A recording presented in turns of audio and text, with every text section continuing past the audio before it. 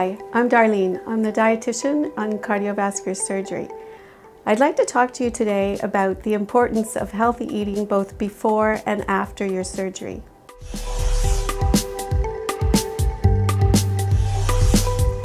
So before your surgery, it's important to consider two things: the quality of your diet and the amount of calories and protein that you eat.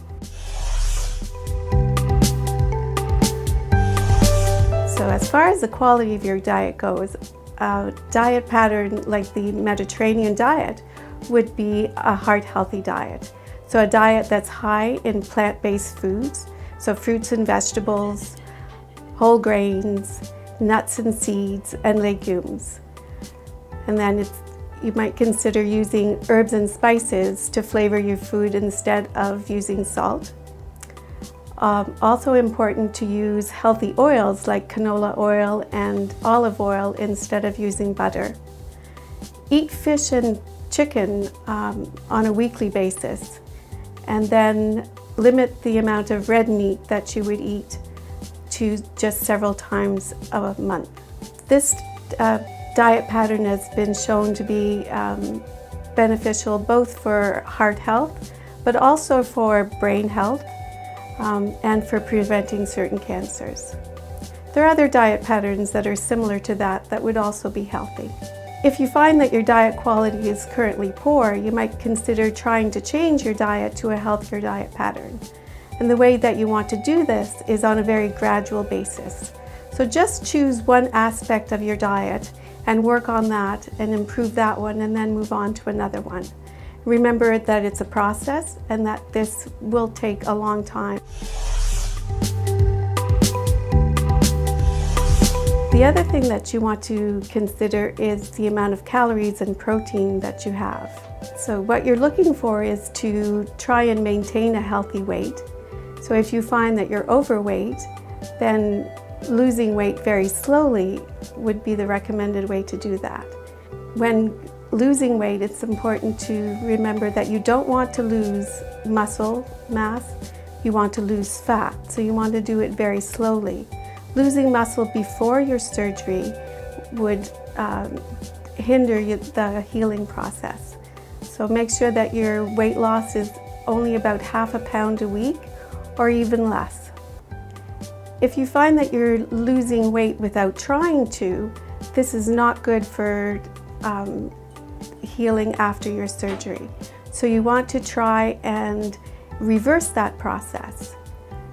If your appetite is poor, you want to look at increasing fat content and the protein content of your meals. So looking for things that have more calories in the same volume.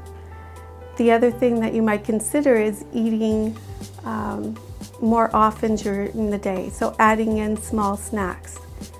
And then finally, if you find that you're not able to increase your weight or at least stop the weight loss with those strategies, then looking for something like a food supplement like Boost or Ensure to supplement your intake during the day. There are some that are more calorie dense, so looking for Boost Plus and Ensure Plus instead of just the regular ones, and take either 1, 2, or 3 per day depending on how low your intake is. The other thing to consider is that a lot of sugar in your diet will increase your blood sugars and make it harder for you to heal after your surgery. So limiting how much pop and sweets and even fruit juices that you have is going to be important both before and after your surgery. After your surgery, the amount of protein and calories that you need actually increases. Even though you may find that you're not moving around a whole lot, you actually need more calories and more protein than you did before. So before surgery, most healthy individuals only need 2 to 3 servings of protein in a day. After your surgery, you're going to need somewhere between 4 and 8 servings of protein per day based on your height and weight. The other thing to consider after your surgery is that you might need more vitamins. And so you may need a multivitamin in order to meet those needs. especially if your appetite is poor and you're not eating enough, or if you've eliminated a whole food group from your diet. So if you don't eat any grains, or you don't eat many fruits and vegetables or dairy products, you might benefit from having a multivitamin. If your diet is well balanced but just poor for the few weeks after your surgery, then you can stop the multivitamin as soon as your diet returns to normal. If you've eliminated food groups completely from your diet for other reasons, then you might consider just staying on a multivitamin long term. So after your surgery, controlling glucose levels will be especially important. So like I said before, make sure that after your surgery you don't fill up on pop and fruit juices and sweets. Controlling your blood sugars is really important for wound healing and avoiding infections.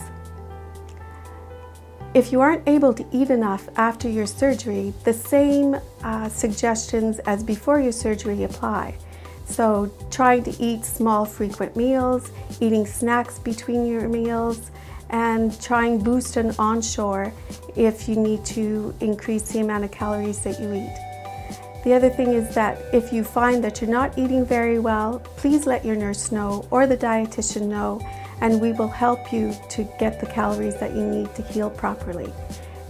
Nutrition is very important for healing and recovery after your surgery.